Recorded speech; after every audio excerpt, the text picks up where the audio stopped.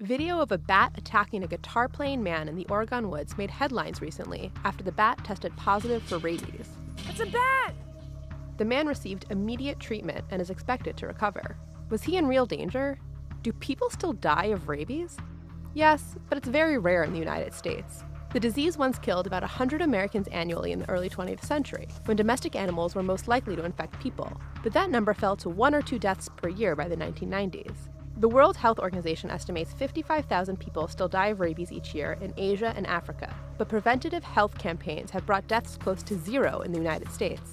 Still, rabies holds on to its fearsome reputation, and it should. It's almost always fatal once symptoms begin. The disease assaults the central nervous system and can cause paralysis, delirium, and hallucinations before it kills you.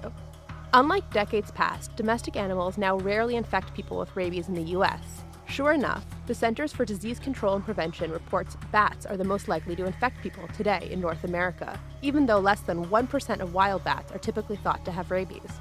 How can you tell if a bat is rabid? You can't for sure. If you encounter bats during the day, as the Oregon man did, that could be a sign. So can bats that have difficulty flying or are too easy to approach. Aggressive behavior can be a symptom, but aggressive animals can also become more docile when rabid. Ultimately, only lab testing can confirm a rabies diagnosis in an animal, which is why health officials urge people who have an encounter with a potentially rabid animal to get medical attention. Drugs can stop an infection from incubating. The very few Americans who die from rabies typically are exposed to a wild animal and don't seek treatment.